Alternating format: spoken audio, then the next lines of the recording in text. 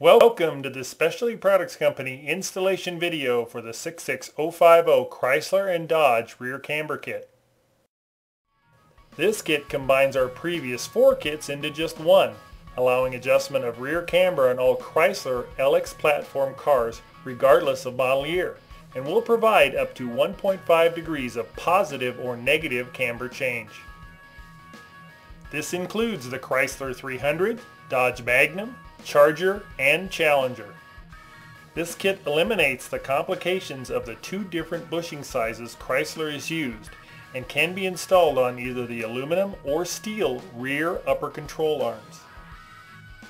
Please follow all safety precautions associated with the equipment used to install this product.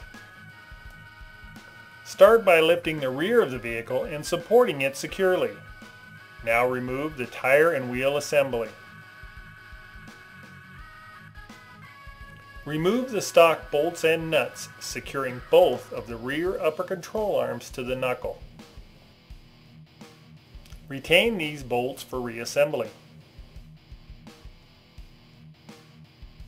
Lift the arms up or lower the hub assembly for better access to the outer bushings. Using the 66025 press tool adapter along with the 40920 bushing press kit, press out the forward control arm outer bushing.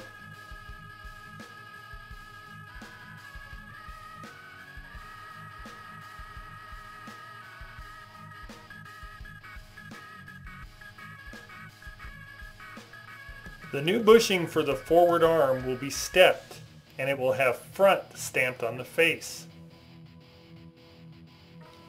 The marks on the bushing are there to clock the bushing for the correct camber change.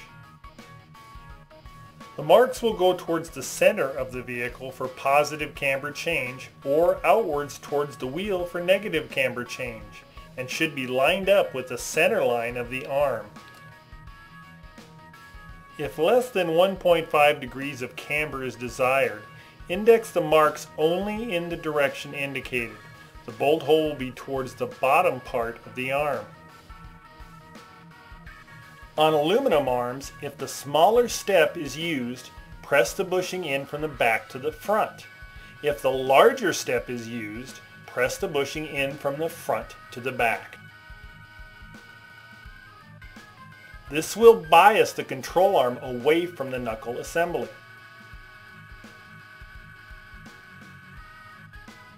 On steel control arms, always press the bushing in from the dished side. On steel arms, it is important to make sure that when the bushing is installed, it is centered on the arm. This will keep it retained properly. Now, using the same press tool and adapters, press out the bushing on the rear control arm.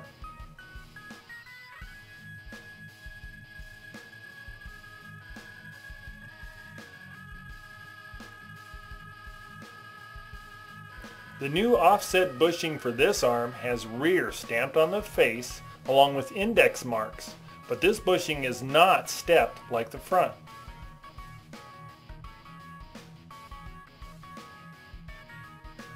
This means this bushing can be pressed in like any standard bushing. Just make sure it is in the center of the control arm and the index marks are in the same location as the front bushing. This holds true for the steel control arms also.